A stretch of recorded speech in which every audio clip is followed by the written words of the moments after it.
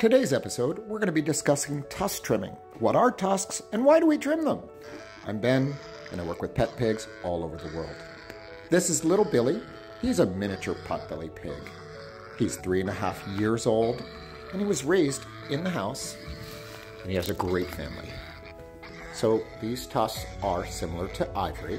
There's no nerves in these tusks.